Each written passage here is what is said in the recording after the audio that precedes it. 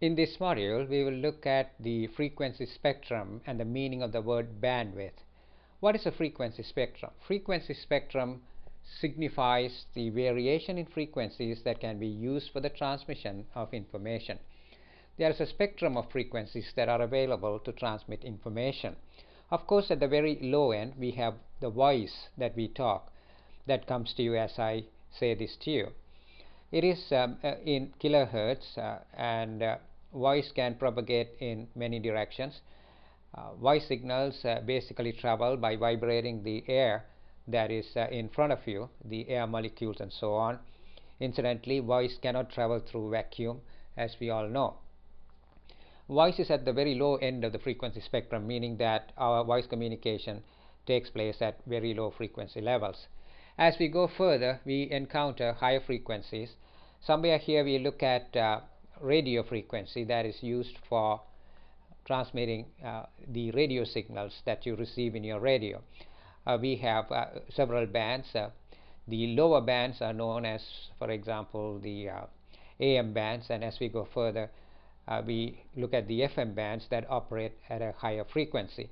One more time, frequency is measured in hertz, cycles per second. So in this range, we are looking at frequencies that range in the megahertz. As we go further in the frequency spectrum, we have microwave communication, and later on we have satellite transmission and so on. As we go further and further higher in this direction, we will encounter frequencies that measure in gigahertz.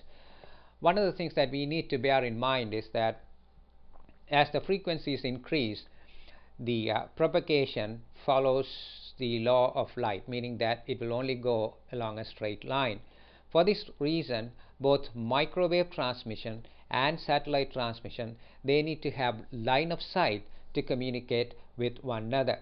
In other words, one might see a microwave tower in this setup and another microwave tower. It is important to have line of sight between these two microwave sites so that the microwave signals can be transmitted and received.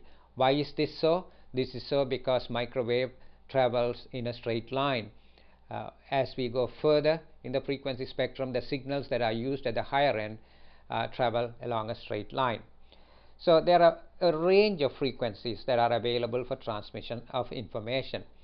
Now comes the problem. What are the problems? Number one, within the radio frequency or the bandwidth where the radio frequencies are available, who controls the use of these frequencies?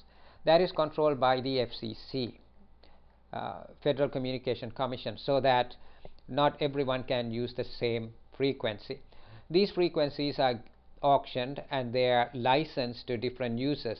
A radio station that wants to transmit information, this radio station must get one frequency, say 102.7.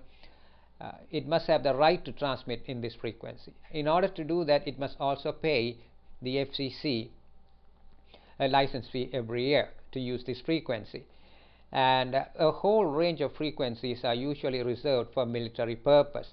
Some years ago, at the end of the Cold War, some of these frequencies were made available for civilian use. That is where we saw the explosive growth and introduction and growth of things like cellular phones and wireless LAN communications and so on. These frequencies were made available for civilian use, and the companies bought the right to use these frequencies. And some of these frequencies were reserved for LAN communication, etc. So companies that made this product, they had to use a specifically designated set of frequencies for that purpose. It is also interesting to note that from time to time the Federal Communication Commission or the FCC auctions the frequencies, and there are a very limited set of frequencies that are reserved to be bought by civilians at a very low price, and these frequencies are usually given out based on a lottery system. But in general, most of the frequency ranges are licensed to major companies, radio station owners, etc., so that they could use these frequencies for communication.